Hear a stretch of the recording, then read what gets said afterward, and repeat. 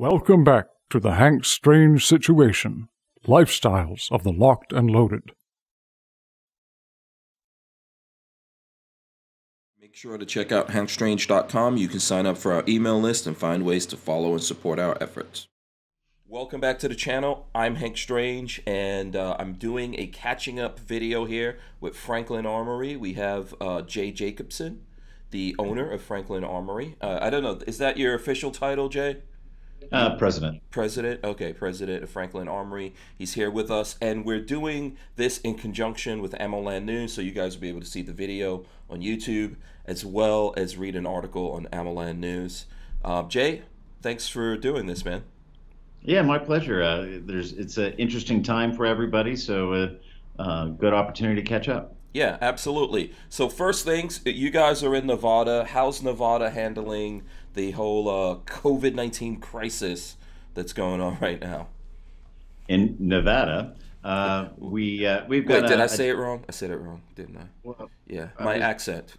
Not trying to, anyhow. We've got a interesting Democrat governor that he's fairly anti-gun, but I got to say he left all manufacturing open. Okay. So we have not stopped one single day. And in fact, one of the things we did was just make sure we run 7 days a week so that we were able to reduce our number of people in the facility at any one time. Okay. And keep that social distancing that keeps government happy. So anyways, yeah, we've been running full steam ahead, trying to fulfill the orders. I think we've kept a lot of our distributors and dealers fairly happy considering the circumstances. And one of the unique things we have is that, and you and I have talked about this before, but all-American supply chain. We do have vendors, but it's always American materials and American labor and so forth, and American machining. And so while some of our competitors are sitting there with a broken supply chain, they're having a hard time because, okay, they're not going to get, receivers from China or even barrel blanks and that sort of thing. They now have to go to another place to get various supplies. We don't have that problem. And I hear ATF is kind of jammed up dealing with all these major manufacturers that have been outsourcing to these foreign countries. And as we've seen with protective equipment, I've always said food, fuel, and firearms ought to come from your country or you're not much of a country. And now you could add medicines to that as well. Absolutely.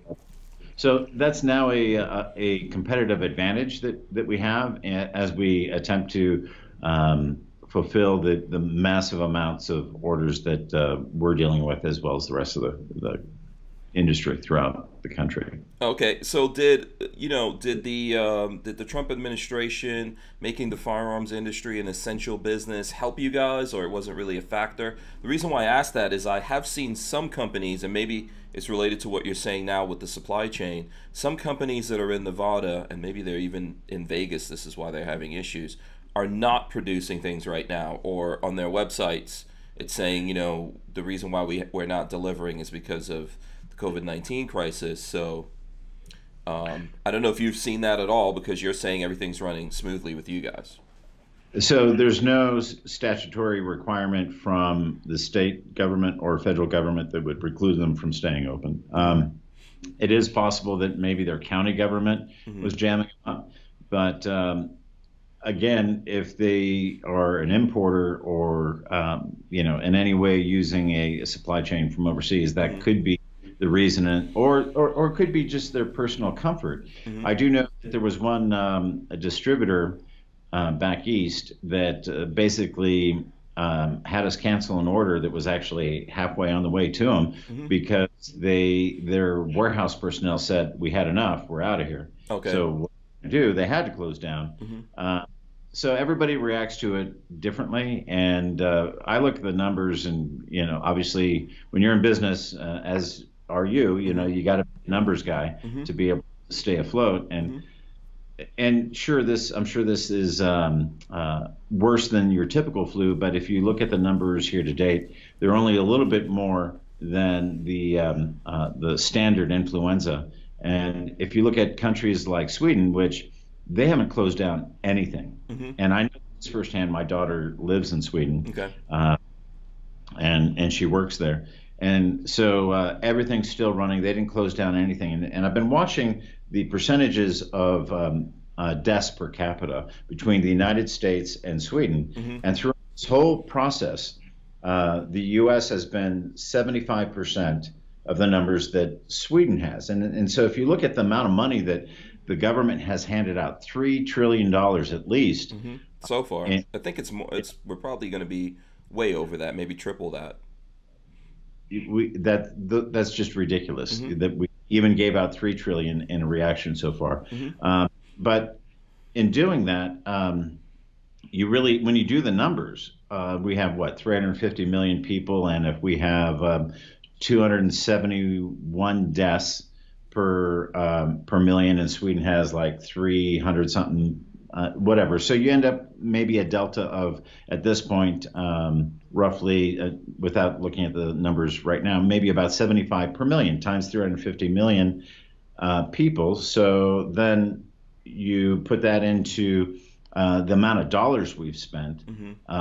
Last time I ran the figures, I think it was like $171 million per life saved. And this thing ain't over yet. When it's all said and done, we might be at the same point that Sweden's at. So there's been a lot of upset in our economy, and you have to wonder why. Yeah. And I think it's to destroy the economy so that the Democrats have a shot at winning in November. But that's a very speculative view. I'm sure there are governors out there that are just trying to keep their people safe, but I think it's quite the overreach. Yeah. And let everybody make their own decision and decide what they're going to do. Obviously, we had to flatten the curve in the beginning, and we've done that. Now let's move on with our life. Yeah, I'm wondering what the holdup is with that, and then what's the eventual cost to all of us going to be. Like you said, we're definitely going to get inflation, and that's going to affect industries. How do you think moving forward all of this is going to affect the firearms industry? The firearms industry is interesting. When times are good, people, they go out, they buy guns. When times are bad and there's a pandemic, they go out and buy guns. The one thing that will keep it down for our industry is if there's a modest recovery and everything's just moving along evenly, then people are not inspired to go buy a gun one way or another. We always try to create new products and create new markets, and that generates a reason for folks to want to go buy guns, versus a commodities based where you're just replicating what the other companies have been doing for the last 10 or 20 years. And the way to do that is, competitively, is to either find a faster way to make it or produce it overseas, because we have a standard of living than some of the other countries out there. Yeah, find a cheaper way. And you guys, do you see your part of the industry as kind of being niche? Obviously, you do make guns in the AR sector, but they're not really your typical ARs, right? There's lots of differences with your ARs, kind of out of the box. Do you guys see yourself as being niche? Yeah, we try to compete asymmetrically, and when you say niche market, I obviously we're not producing 100,000 rifles a year like or actually even what is it? Was it 1 million a year that some of the bigger companies were doing, like Ruger or Remington or Smith & Wesson? We're not that kind of volume. So we recognize our place, but we also try to compete asymmetrically, because if we try to compete directly against that kind of economic influence that they have, I mean, they're obviously able to order 10 times what we might be able to kick out in a given year. So the part of that, though, is that obviously we've got our patented products like the binary firing system, Reformation, which is moving along, and also we've done some interesting things in California. We're the only ones to have a pistol on the roster. We had to do some engineering changes to make that happen, but we successfully got our first pistol on there 2 years ago, and now we've added 2 more pistols on there, so Californians can buy one in 556 or 300 blackout or 350 legend. Yeah, So and that seems easy, but it's a pretty expensive proposition when you're looking at California. And then I think you guys also have you've got alternatives for places like New Jersey, and some other places around the country where laws are rapidly changing and out of balance with everything else in the country, right? yeah, and in fact, we're suing New Jersey just as much as we're suing California. And with this COVID-19 stuff, the courts are using it as an opportunity to delay, unfortunately. And if any judges are listening, I'm not talking bad about them. I'm just trying to deal with, our access to the courts, and it's driving me nuts, to be honest with you. Yeah, I mean, and that's a tool for some people, I think, to slow down progress of getting alternatives out there for people to defend themselves. How would you, if you were talking to a potential customer out there for Franklin Armory, which, by the way, I forgot to mention this at the top, but full disclosure, Franklin Armory does sponsor the podcast that we do. So if you were talking to customers out there, how would you tell them to look at you versus everyone else? Because one of the questions I get all the time is, well, why is Franklin Armory so much more expensive? Why this thing? Why that thing? And I think that people don't really see that equation that we're talking about here. Yeah, I mean, part of it is that we do it 100% American materials, American labor, American machining, and you find very few companies that are willing to commit to that. A lot of the larger ones, once they get to that point, they're very happy to import stuff. So it's just been part of our philosophy, and we realize that we do cost a bit more, but you're not going to find that our products have been undercut by using poor materials from somebody overseas that certified something that wasn't really what it is. In America, people are litigious, and they know that if they say it is like a material supplier, they're going to give you exactly what they say it is, because their credibility and their livelihood depends on that. Somebody overseas can get away with it. So there is that benefit and that quality that they can depend on. And so we realize that it is a competitive market, obviously, and so that's why we always try to go at it asymmetrically and innovate stuff that just fills a void that wasn't there before. And so that is, the customers coming to us are coming because we do make a good rifle. We do support American jobs, and that's more important now than ever. We've actually hired about 20% more since the beginning of March than we had, say, in February or even at SHOT Show. So okay, have you guys gotten any funding from the government to help out with that? That's kind of an interesting subject. Okay. We'll leave that alone. There's a whole bunch of interesting stuff from that. So okay.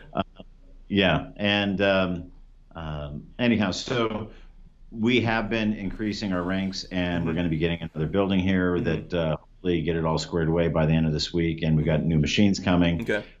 So not only, and those, by the way, are mostly American machines. We buy a lot of Haas equipment, which does a good enough job to get the fine tolerances that we need. We're really working hard on that, and then we're also got another DMG Mori mill turn coming in for the complex mill turn parts that we do. Okay, Haas is CNC machines, right? Yeah, made down in Southern California, and I think they're actually expanding to Nevada as well. So again, American jobs.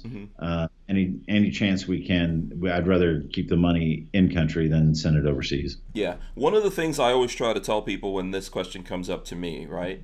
Obviously, like you said, there's the quality, but one of the things I try to tell people is that when the government, whether it's state, whether it's local or federal, when they keep putting things in your way of you being able to defend yourself, right? The Second Amendment says shall not be infringed, but we've got all these infringements on there. So if you were in a free state, absolutely, you could go get yourself an AR for, I don't know, $400 or $500 and get a decent AR. Like you said, there's lots of things getting produced out there. But if you're in a state that has made that more difficult, and then someone comes in and finds ways of giving you an option that otherwise wouldn't exist, it costs to get that done.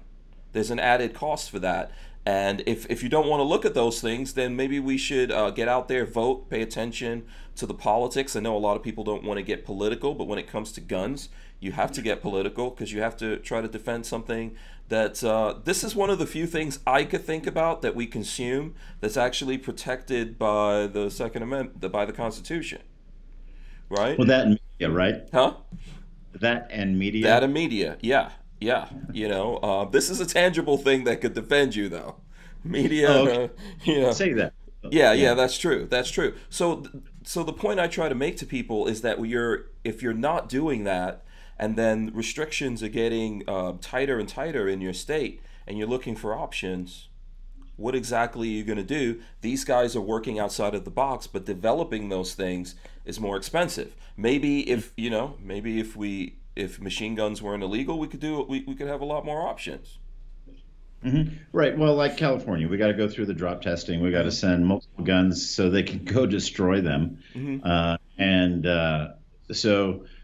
then eventually you get on the roster if you change things and do things right. So we get it on there. We go through all that effort, and we're not changing our margins just because we got it on the roster. I mean, it cost us that to bring it to market and make it happen. So.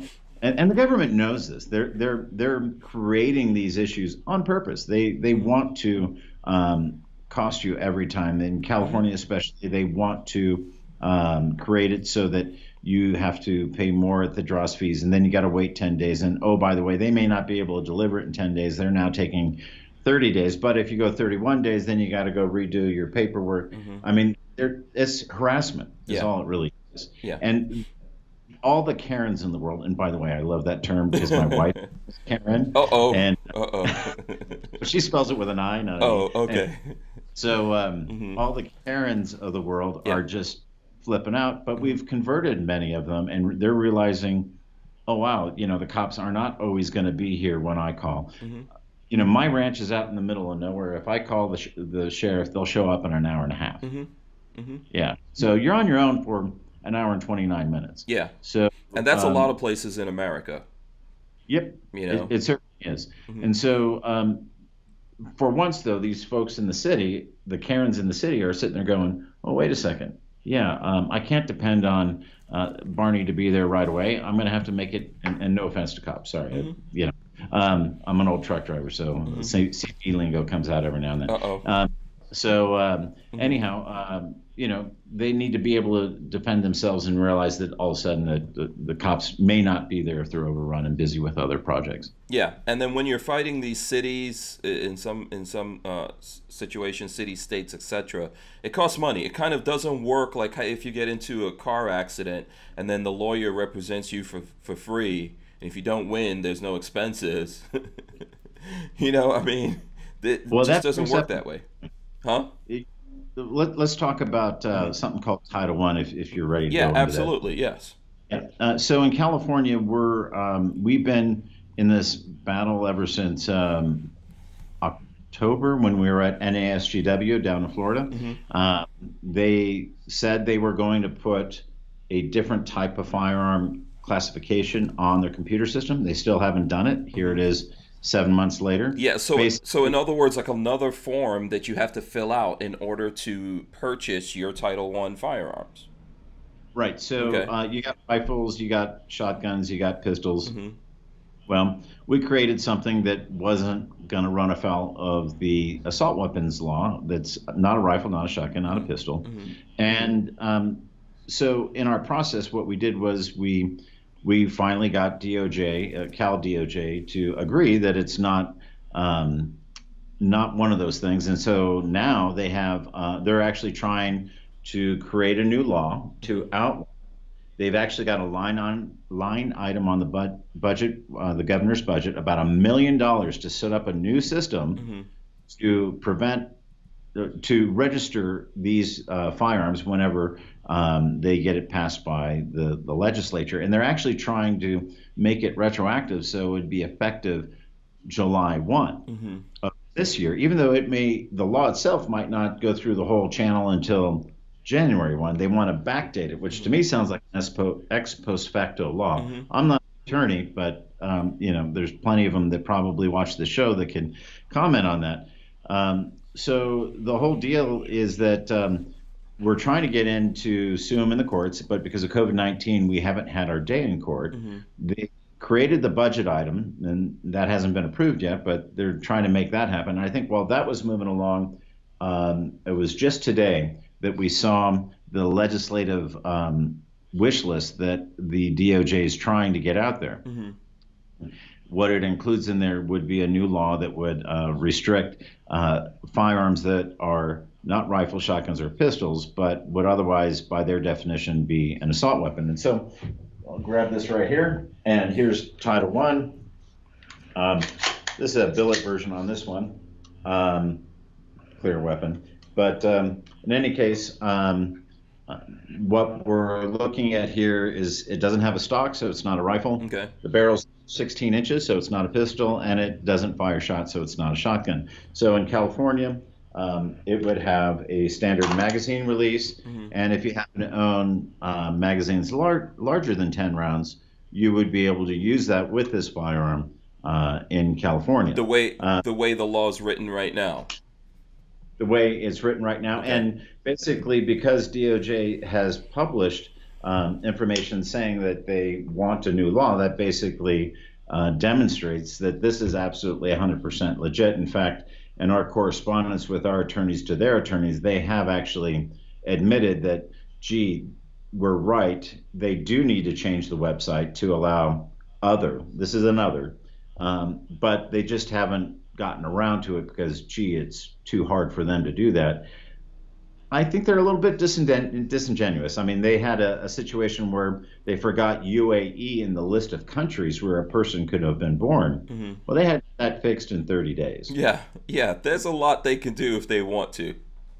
Right. Yeah. And even if it's a government website, which those two words should put the fear of God into anybody, they should be able to get that squared away in this amount of time. So it's obvious to me that their goal is to try to drag their feet, both in court and on the website, so that hopefully, in their point of view, that they get a law passed before we ever get a chance to sell one of these. So we've come up with some interesting solutions. Okay. And one of them is we're going to sue, and part of the lawsuit is we're going to sue for damages.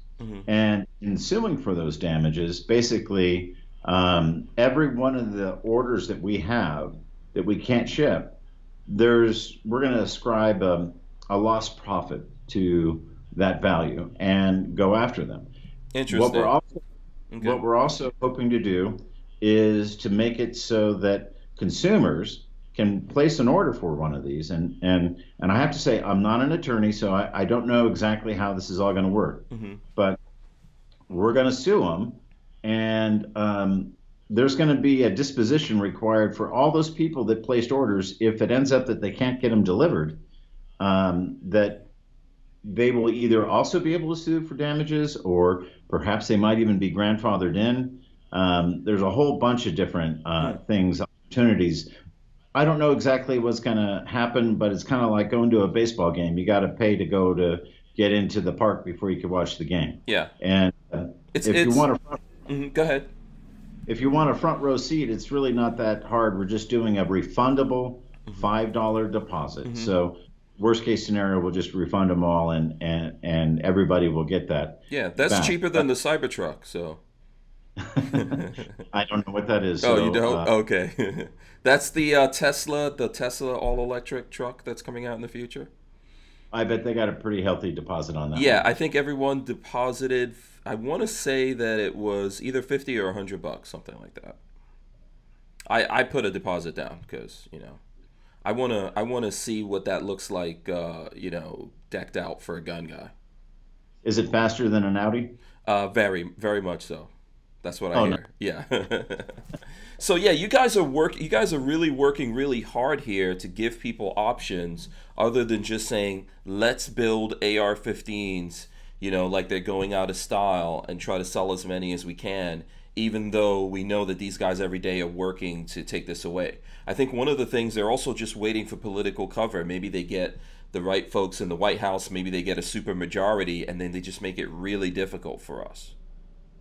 Oh yeah, yeah, definitely. And that's always the potential, right? So if the economy goes bad, and these governors are doing the best they can to destroy the economy, and we don't recover from this in the third quarter, like President Trump is hoping for, then it's a strong likelihood people will be disenchanted and want to vote for somebody else. But can you imagine Biden actually making it as president? And supposedly in the Senate, it's a really tight race. So you might end up with a 50-50 split. And then whoever the vice president is ends up being the person making that final call. Yeah. So, and that's highly likely to be someone very, very radical, because that's the direction they're going in. And that person is also very highly likely to wind up being president, in my opinion. Anyway, because, we've got Biden, we don't know how long he's actually going to make it. He might even be a placeholder right now. Huh? It's funny you say that. My theory is, and just because I'm somewhat cynical, is that wouldn't it be crazy if he and Bernie were to catch COVID-19, and then of course we would have to do more in our society to protect the elderly. So shut down even longer, and by the way, we would have to take a new vice president candidate, and who knows who that might be, but it would be somebody essentially appointed instead of primarily elected. So that could be pretty sketchy on that side. Yeah, it sounds like a conspiracy theory, but we're talking about the left here, and we know that happens. I'm just a cynic, so yeah, me too. I wish all very good health, and no matter what happens in the election, I don't ever wish ill on anybody, but I could just see that happening, and somebody behind the scenes, a Clinton type, going around and controlling that and making that happen. Yes, absolutely, and I think we're really in danger here of people tuning out from what's happening and not really turning out and voting. And you could just tell from going into this crisis, all the new gun people that came into the fold, you can you can see that they believe the same thing that we do, but they don't believe it until they're under that kind of pressure. And then they realize, hey, we might be at risk here. We might have to fend for ourselves and defend ourselves. And then they start worrying about it. Well, if that's the case, you should be worried every day, because people on both the left and right are working every day to take away our gun rights from us. Oh, yeah, definitely. And, it's even difficult for the folks that believe in guns, just trying to, make sure that people that have CCWs that actually carry, because you never know what's going to happen, right? I carry every day, as I'm sure you do, and absolutely. We've got some folks in the factory that have CCWs, and it's like, why aren't you carrying every day? Anyhow, just yes. I'm with you on that one. Yes, I'm with you on that one. Obviously, they're free people and they could do what they want to do, but they're doing it wrong. But the correlation to what you were talking about is just the fact that people going along and feeling safe until they realize, oh, wait a second, there is a danger out there, and you never know when that's going to happen. Yeah. Sometimes a lot of people feel that way, Jay, because we carry. And I'm always disappointed when people tell me that. They're like, oh, I'm around you a lot, and you do. Like, I'm not thinking about you necessarily when things go wrong. Don't depend on me to be there, You Right. need to depend on yourself. And those moments don't come when you expect them. So everyone needs to be able to defend themselves, and don't leave that up to anyone else. Right. And here I am, the guy with the Franklin Armory jacket. If I'm at the bank or someone else, who do you think or somewhere else? Yeah, that guy's a danger immediately, yeah. Or any of us guys who look too tactical. I try to go out of my way to not look too tactical. This is tactical fat, Jay. It's very deliberate. I don't want to look too svelty, too muscular.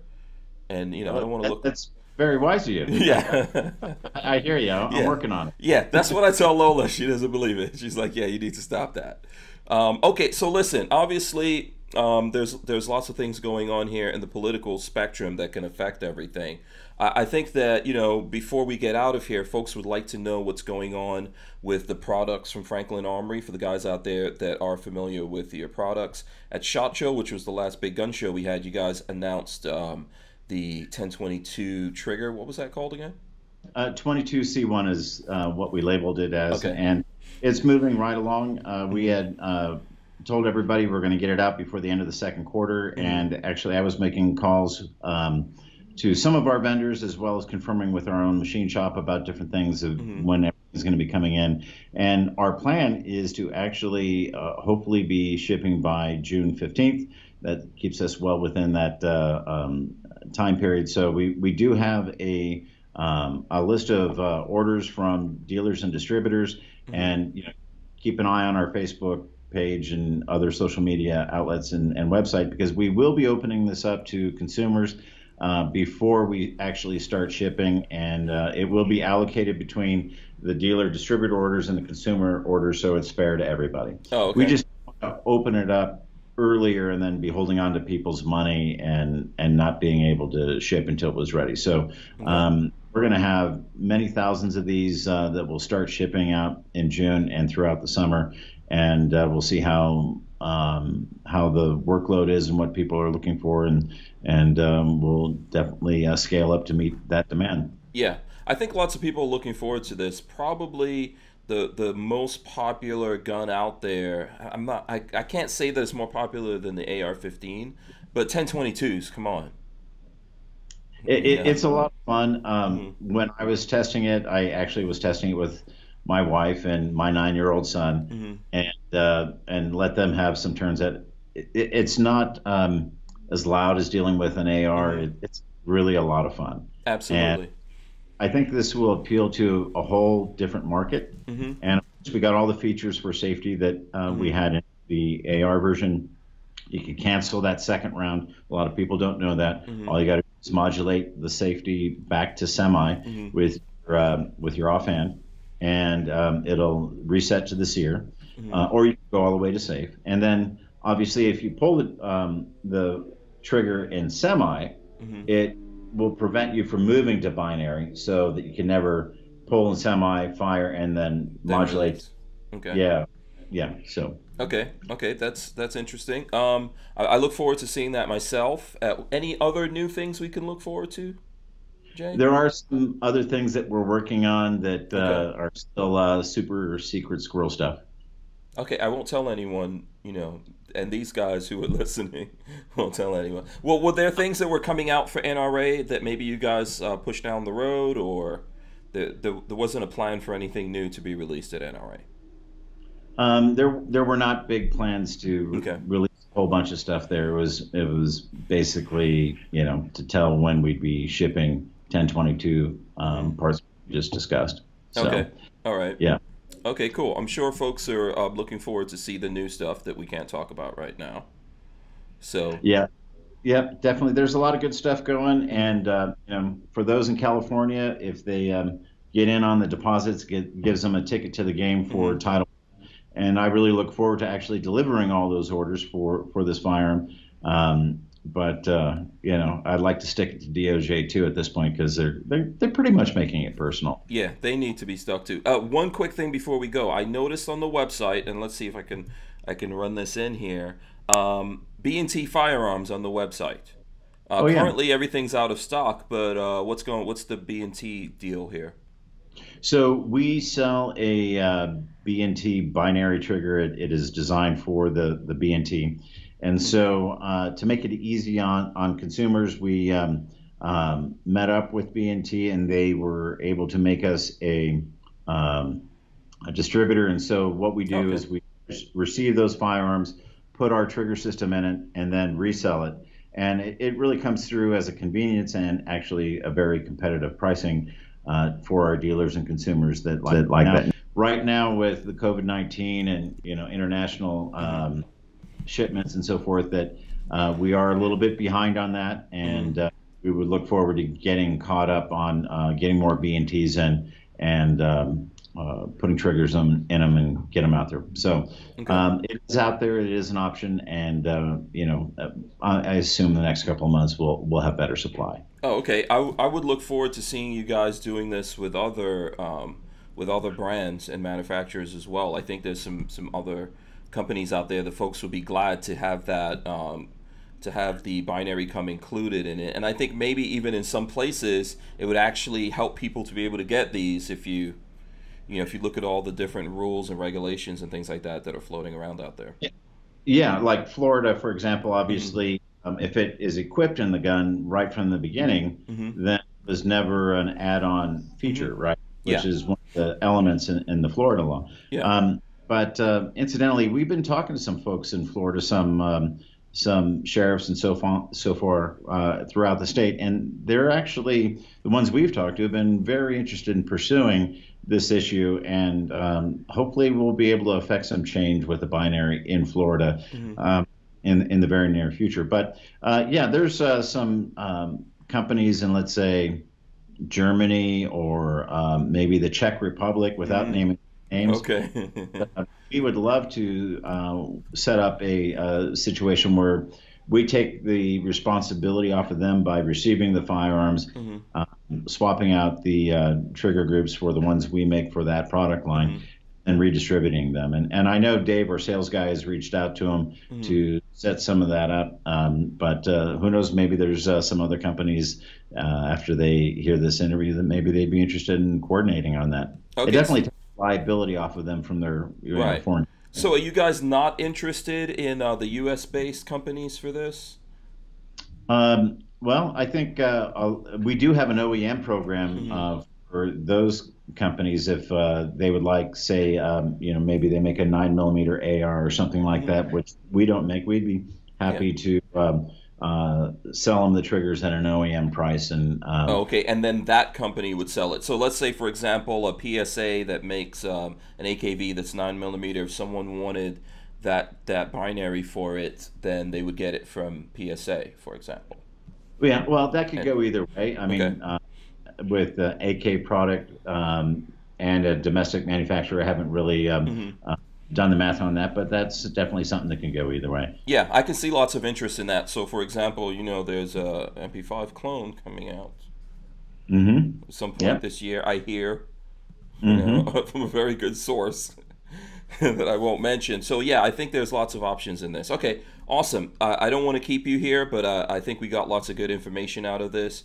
Jay Jacobson, I want to thank you for coming in, as well as supporting our efforts on the podcast side of what we do.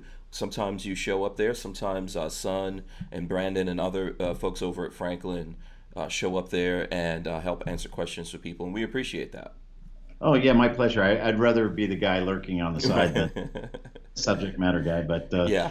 no, it's always a pleasure, Hank, and always enjoy seeing you coming out this way for SHOT Show and all that. And so appreciate what you do and getting the word out for everybody. Oh, thank you. And when those new things come out, please let us know.